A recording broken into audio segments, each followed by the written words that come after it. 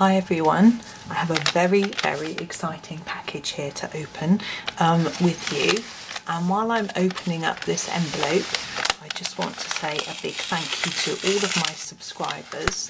Hang on, just make a loud noise. Last night I passed 1,000 subscribers on my YouTube channel and that was very exciting for me, so thank you so much to everyone that subscribed. Oh gosh, I'm fighting. And inside here we have this lovely book. Now there isn't much light here, but look how beautiful that cover is, so pretty. And I'm going to do a flip through of it, of course, for you, so we can have a look at it together. Now this is has just arrived. I obviously have only just unpacked it, so I haven't seen it myself. I've looked at other flip throughs, but I wanted to have a go and have a look at it myself. So here we go. So normally UK versions, this is the UK version of the book, hence the spelling and the white cover, have a dust cover, sorry. This one doesn't. It has this French flap, as they call it, which is exactly the same as the US edition, and it has these lovely pictures. I recognise these two were in Flourish, but these are quite different. I love this. It's great fun. And inside the flap we have this sort of wallpapery type design which has repeating patterns. So we've got a fish here and a fish here, and we've got this sort of butterfly here and here, and hot air balloons and things like that. Those are really gorgeous. I don't know if these pictures are from inside the book or not. We'll find out, won't we? And here we have the lovely title page with more hot air balloons. And a lovely heart of flowers which says welcome. That's really lovely. And this is the piece that I always do first.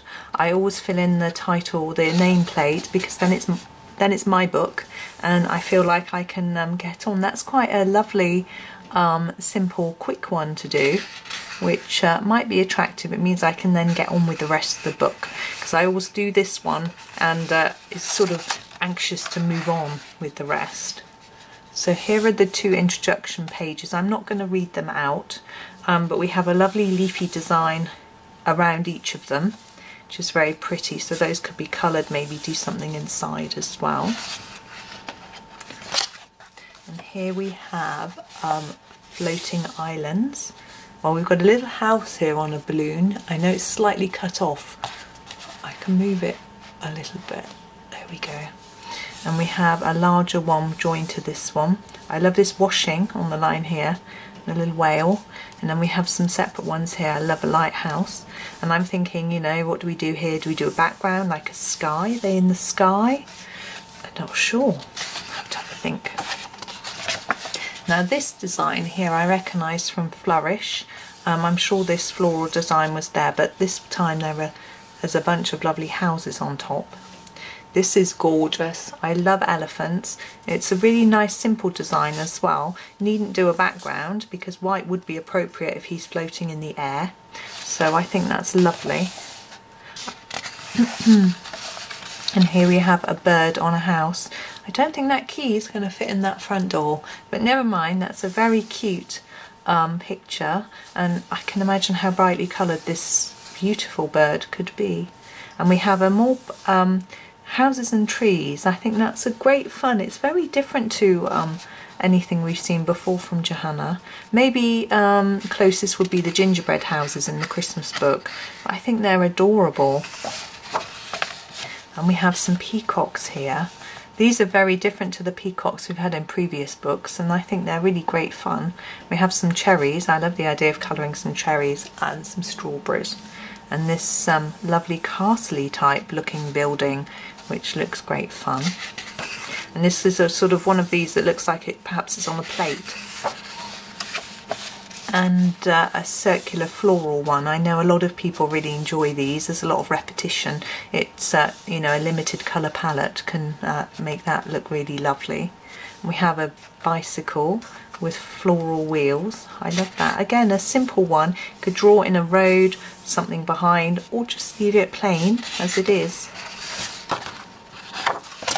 And the horse with this lovely building on top. That's lovely. Johanna's been colouring this one in some of her lives, as she has these little houses in bottles, which again are very cute. Really lovely. I'm thinking as I'm flipping through where I'm going to start once I've done the title page, and I've really got no idea. These pages were in Flourish, so I've coloured all of Flourish, so I've done these before. So it's likely that I would leave the ones that have been in Flourish for a little bit later. But I love this this steampunk shark. He's fabulous, and of course you could draw in other fish, reeds, treasure chest, all sorts of sea things, or just a bluey sea background with bubbles, anything like that, or just leave it plain. You know, there's lots of options there. This one calls more for a background because we've got all this detail underneath. So we've got the sea, we've got these amazing tower of buildings. Reminds me of those houses where people use second-hand materials and make all their windows look different and things like that. I think it's fabulous fun. And the famous candy cart with cakes and all sorts of naughties on there. Oh, there are some apples though. A little bit of healthiness there for us, so that's great fun. And look, this looks very similar to the other bird on there, and I love the giraffe. He's just so random and so cute. And we have all the cakes. Now Johanna's been colouring these as well in some of her lives, so they're great fun to do, and quite small, so just a little one each day or something could be quite a nice thing to do if you haven't got a lot of time. The same with this page. You could just do a little bit of each house each day. You could draw in a road, you know, do some sky, or just leave it plain. I like it. And a little flower cart there. It's really, really cute. And here we have a windmill on top of an island in a sort of fish bowl, which is really interesting. My imagination would never go there. I think it's such fun. We have a sort of manta ray fish, I think that must be. That's lovely, a little bit different. We've not had fish like this to colour before. And this one, we have a lot of sea going on here. Looks very choppy, doesn't it? But a beautiful palacey type building there. And there's little windows with curtains in all the way at the bottom. For me, that looks like a restaurant car on a train. I don't know why. And we have a plate of veggies. See if my favourites are here. We've got a lovely blackberry, I love colouring those. Mushroom, look at that oyster mushroom. Turnip, I'm assuming that is. Lots of fun in there. Gooseberries, I think. Although that's an oak leaf. There's a pomegranate. I'm going to have to look up some of these, I think. I don't know what that is. Interesting. That's going to be fun. I think that might be a raspberry and that might be a blackberry. Great fun. I'm looking forward to that page and trying to do something a bit different with that. And this page is gorgeous. It really looks quite different to Johanna's normal pages somehow.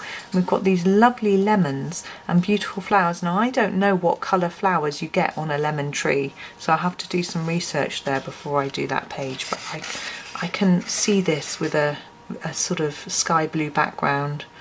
I don't know. I want to have a go at that one. This is another one from Flourish. I actually saw a version of this on Instagram this morning, which was absolutely gorgeous and made me think I want to have a go at doing that again soon. So that's a nice one. And this one is really lovely. I like the frame and the fact that just a few pieces come out of the frame. And it just looks like a really inviting little cottage. And we have a swirl of sea. Now what I like about this is, although it's quite Lost Ocean-like, the details aren't quite as tiny as in that book. So for me it's a lot more appealing to dive in on that one. And this one is really cute as well. We have this little wigwam house, and look, there's cake, sugar, teapots. There's all ready to sit in and have a cup of afternoon tea. So I think that's gorgeous.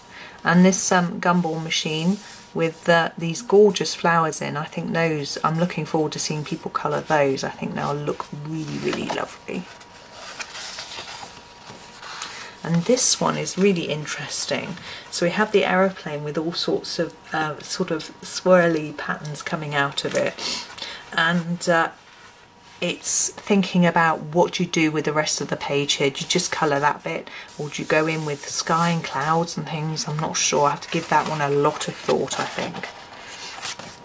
And these, I absolutely love these birds. I've done them twice already, I think, some of them, and done some as birthday cards for people and things like that. So they're gorgeous. I can't wait to have another go and do something a little bit different.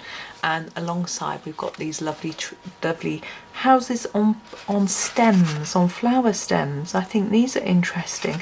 And I'm thinking, do I do the flowers, say if I do those flowers pink, do I do that house pink, purple flowers, purple house, or do I do all the houses matching and the flowers different colours?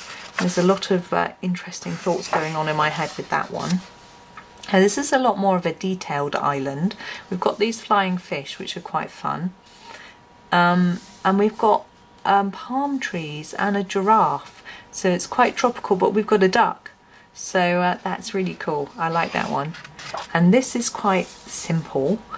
And that appeals to me as well, thinking, you know, we've got this background, but do we just do it plain with the stars or something a bit different? And it's quite fun, that. It'd be interesting.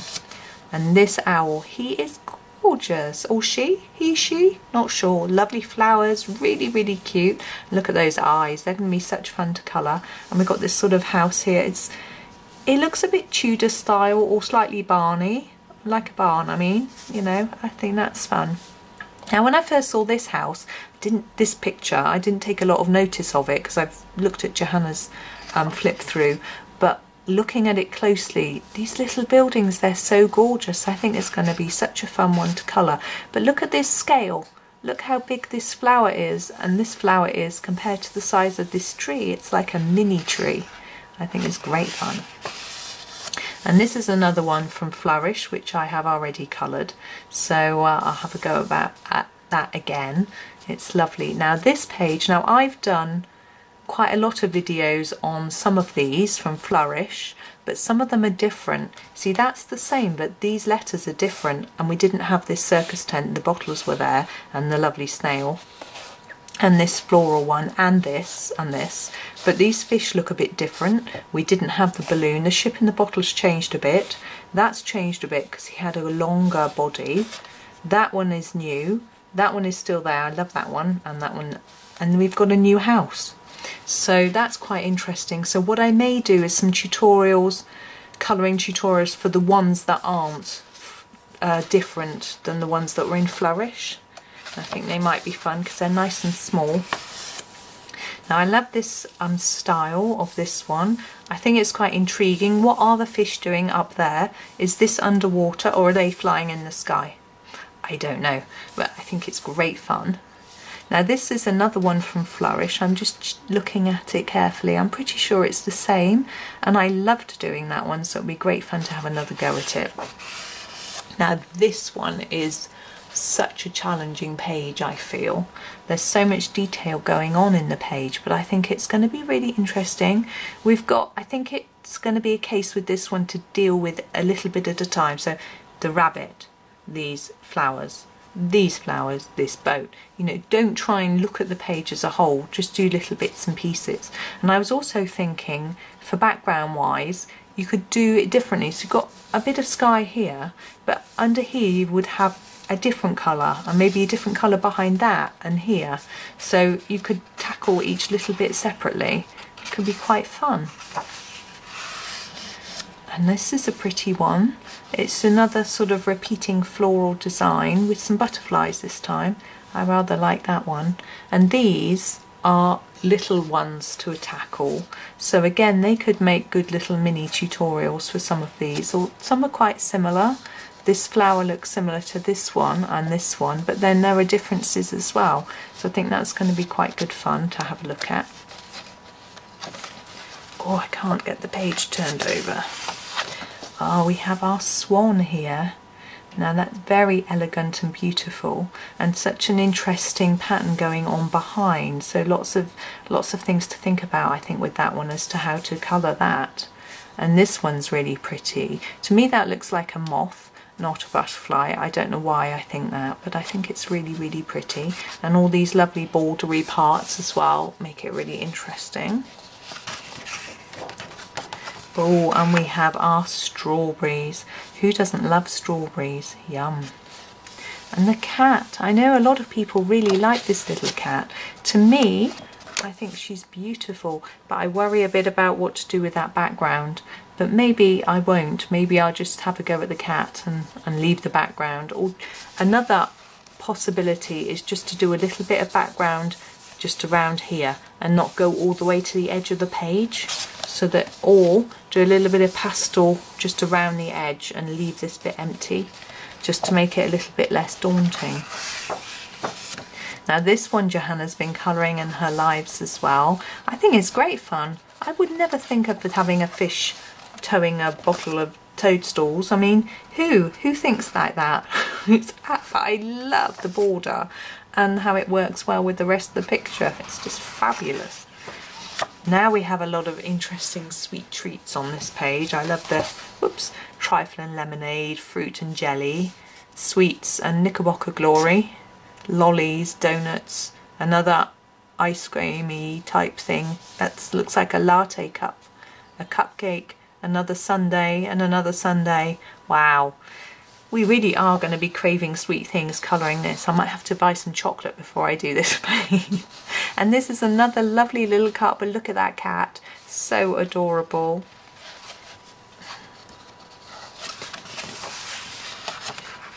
And we have another building on top of a little floral display here. That's really pretty. I like that. Really interesting flowers to colour, and a lovely building as well. And this sort of wreath, so we can pop something in the middle. I'm not very confident in drawing. What I tend to do is trace something and pop it in there, or you could just colour it or leave it empty. Okay, oops, page doesn't want to turn. Oh, this is an interesting page. Look, we've got lots of different houses in different styles, which I think is great fun.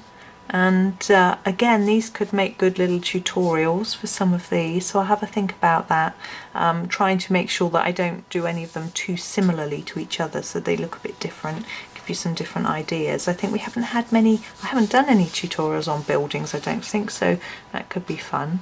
Now I understand this is a picture that Johanna's daughter asked her to draw, so it's quite fun, a house being towed away by balloons. I think it's rather sweet, and it's just, again, this one with the background needs doing, so it's thinking about what to do with that as well as actually doing the house and the balloons. There is a lot of background in there, but I'm thinking I might have to get my pastels out on that one to make it a little bit easier. He is absolutely gorgeous. He's got a lovely little tent on his back, sort of Moroccan style, I suppose. I think it's lovely, and I think this just calls for so much bright colour in there. I mean, I don't quite know what colour camels are really. Not exact shades. I'd have to Google that and look it up on a search engine.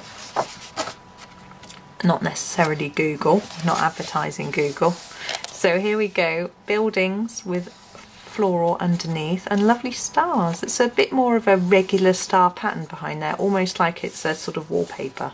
I think that's quite fun. We have all these little staircases and things going on, so we've got something quite different to colour on those buildings. And here we have the bus.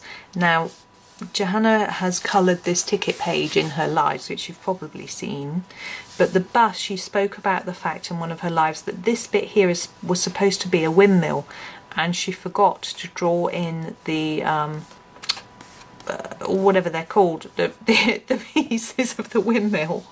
So someone will tell me in the comments later what it's called. So what I'm intending on doing, there's a windmill earlier, is tracing that one and see if it's the right size to fit into there, because as I say, I'm not confident at drawing, so I'm going to trace it. And here are the gorgeous tickets, which you've probably seen if you've watched Johanna's lives. And this one is so attractive. I don't know about you, but I love colouring mushrooms, toadstools, that sort of thing. So this is a really attractive page to me to do this lovely, it's almost a little jumble of different houses. I think it's fabulous. And this one is, let's see, we've got an island with a tent and trees, and then we've got a dark sky. So these would be lights that would need to shine in the dark sky, so that'll be a challenge and that'll be fun. We've got a little tiny lantern there as well. Now I like the border on this one, if you can see all the way around, slightly off the page. And we've got this lovely old looking tree with a castle in. I think that's really great fun. And we have another underwater one. When I seen other people slip these, I thought this looked quite similar to the other underwater one, but looking at it close, it really is quite different. The sort of plants and fish and everything, and the building, they're all quite different, and the boat, so it's going to be quite a different page to do. And this one is rather fun. We've got a really interesting island with a little bit of water and a boat at the bottom. And this one is really interesting concept as well. So we've got a little bowl of fish on a tree stump with a boat in. Very, very interesting. I love this style of boat. It's gorgeous. So that'll be fun to do. And we have 3 different houses here. Having a look at them, they're all very high rise, aren't they? Very tall and thin, a bit like my house. And the last one here, this was in Flourish, but I've noticed Johanna's changed it up a bit. She's added some stars. I'm sure there weren't stars in it. And the butterflies are a bit different as well, I think. So it'll be a little bit different. I'll have to try and think of a different way to colour that. And here on the colour palette test page, we have the circus tent and the pretty bottle there. And we have a house and the flowers. And then here we have the same inserty type page as on the front. And actually now I've looked through the book and I'm looking at these pictures, I don't think I saw them exactly like this inside. Similar but not the same. I think they are unique pictures to the to this, so they'll be interesting. Of course, it's always interesting colouring on the cover because it's a little bit different. I don't always do it, or sometimes I do it in pen, so that'll be fun. And then here we have a list of all of Johanna's different books. Well, actually a selection of them. Some of her earlier ones aren't there, so that's interesting. And here on the back, now this back cover, I think, yeah, it's the same as the front. You can see it better without the metallic on it. We've got a house and this stork or heron, not sure, other houses, toadstools and things, and a balloon. So this is a different design to any that we've got inside. So it might be fun to colour that. Might be colouring on the front, I think, is always quite tricky because of the foil. But have a go at the back. I'm not very good at colouring covers, but we'll see what happens. So there we go, there's the book. So I hope you like it. I got this book early. I ordered it and it came early. I shall put some links in the description of where I bought the book, because it wasn't from Amazon. But I'll also put a link to Amazon because I know some people prefer Amazon's probably cheaper, but I wanted to get it early, so I was happy to pay a little bit more money. So I'll put the links in so that you can have a look, and if you haven't already pre-ordered it. But there we go. So thank you for watching and happy colouring.